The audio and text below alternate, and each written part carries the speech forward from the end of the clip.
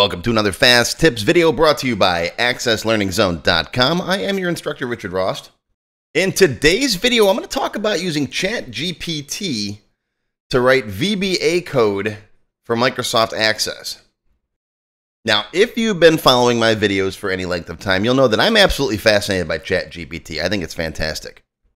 And up until this point, I've pretty much just been using it to do like minor creative tasks. For example, I wanted to add some orders to my order entry system for the Tech Help free template. And I was sitting there typing in orders by hand. And so I said to ChatGPT, I said, thinking about the rock group Rush, make me a list of witty items from their songs to be found in a gift shop. And it was fantastic. All right, a Tom Sawyer paint set, the Trees bonsai kit. This is all from ChatGPT. All right, a Subdivisions jigsaw puzzle. That's crazy. And then I said, okay, thinking about just the guitarist, Alex Lifeson, who's known for his witty sense of humor, and even ChatGPT knew it was from his witty sense of humor, right? The blah, blah, blah speech bubble t-shirt based on his Hall of Fame speech, and just all kinds of stuff. And I've pretty much been using ChatGPT for things like this, and to format text, you know, to give it a list of items and have it lay it out in a table format or a CSV, and it can do all kinds of crazy stuff. Well, yesterday, I decided to test it with some VBA code. All right, I said, write Visual Basic code for Microsoft Access to loop through the records in a table, CustomerT, with a record set, and double every customer's credit limit. All right, loop through all the customers and just double their credit limit. And it gave me near perfect code. To achieve this task, use VBA code within Microsoft Access. First, you want to create a module, which you don't have to do. You can put it directly in a form. And then copy the following code into the module. The VBA code then creates a subroutine that loops through the records in the CustomerT table and doubles each customer's credit limit. And there it is. All right. I'd make a few minor changes to this, but it's pretty much perfect code. And you can copy the code. I'm going to copy it. I'm going to take it over to my Tech Help free template. Let's open that up. I'm going to go to a module down here, and I'm going to drop that code in. Paste it right down here. Paste. Now, it gives you the option compare and option explicit, which if you're creating a new module, you don't need that because you already got it up there. So I'll just get rid of that. All right, so we got double credit limit as a subroutine. All right, it's going to set a database object. It's going to set an SQL statement right there to open up the customer table. It's going to create the record set object. It's going to loop through all the records. It's going to double the credit limit right there. And the record set's properly formatted, move to the next record, close everything up, clean everything up, and give you a message box that says everything's done. I mean, and it commented everything. It wrote better code than I usually do. I'd make a few minor changes, like I don't need to specify DAO because it's the default and I don't need to. But just, I mean, aside from that, it's pretty good. So double credit limit is the sub that it created. All right. I'm going to close that, and let's drop a button on the main menu here. Design view, button, drop it there. Cancel the wizard. I'm going to right click on the button, go to build event, and right in here, we'll just call that code. I could name the button and put captions on, but you get the point. All right, save that, close it, and let's check real quick what some of the credit limits are. So CustomerT, let's slide to the right, and okay, we got 5,000 and 4,000 are the first two. All right, so if I run that, it should double those. Ready? Click. All right, credit limits have been successfully doubled for all customers in the CustomerT table. Okay, let's double check and see. Open it up, slide to the right, and look at that. 5,000 and 4,000 became 10 and 8, so the code did work. And then I got to thinking to myself, well, there's a couple extra steps in there that I knew, because, of course, I'm an Access guy, right? So I scrolled down here and I said, how do I create a button on a form to run that code? And it gave me step-by-step instructions. Open the database, go to form design, find the command button with form click, put it in there just like I did, right?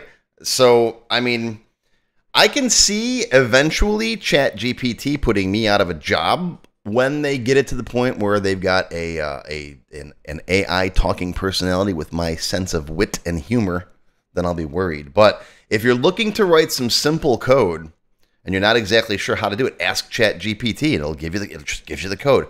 Now, I have heard some reports, because I posted this in my forum, and I have heard some reports from a few of my students who said that they tried this and ChatGPT was doing some weird stuff. It was giving, properties for list boxes that don't exist, for example.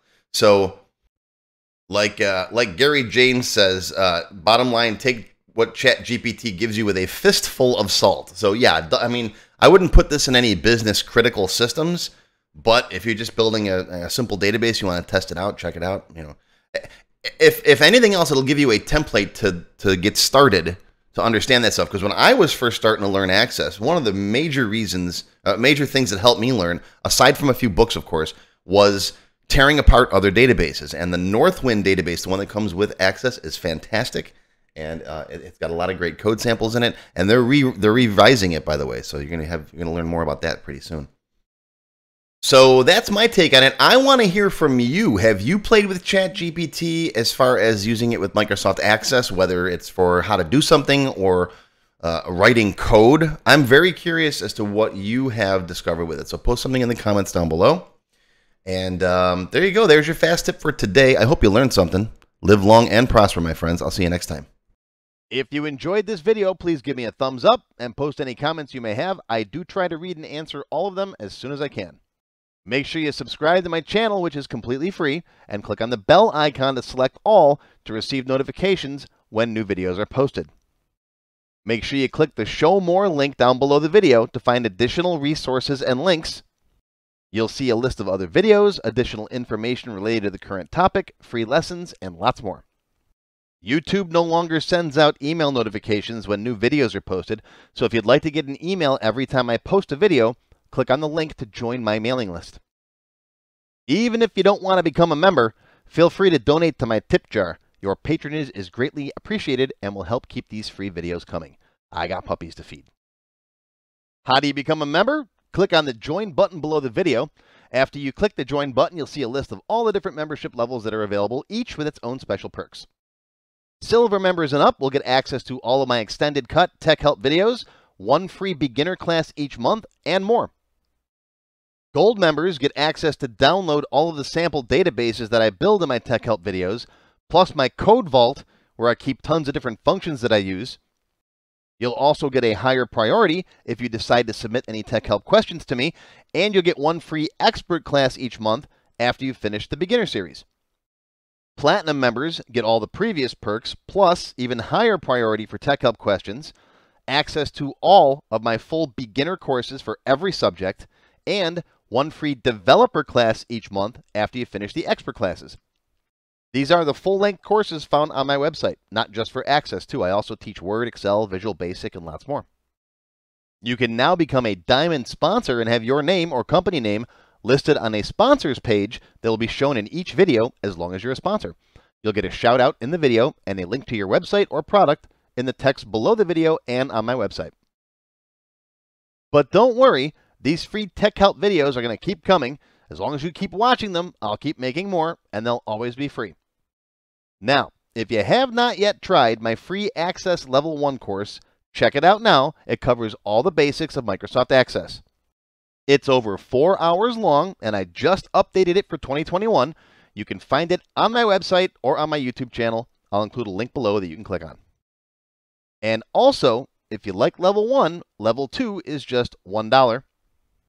Yep, that's all, $1, and it's free for all members of my YouTube channel at any level, even supporters. Want to have your question answered in a video just like this one? Visit my Tech Help page on my website. You can send me your question there. While you're on my site, feel free to stop by the Access Forum. Lots of good conversations happening there. Be sure to follow my blog, find me on Twitter, and of course, YouTube. Once again, my name is Richard Ross. Thank you for watching this Tech Help video brought to you by AccessLearningZone.com. I hope you enjoyed this video and that you learned something today. I'll see you again soon.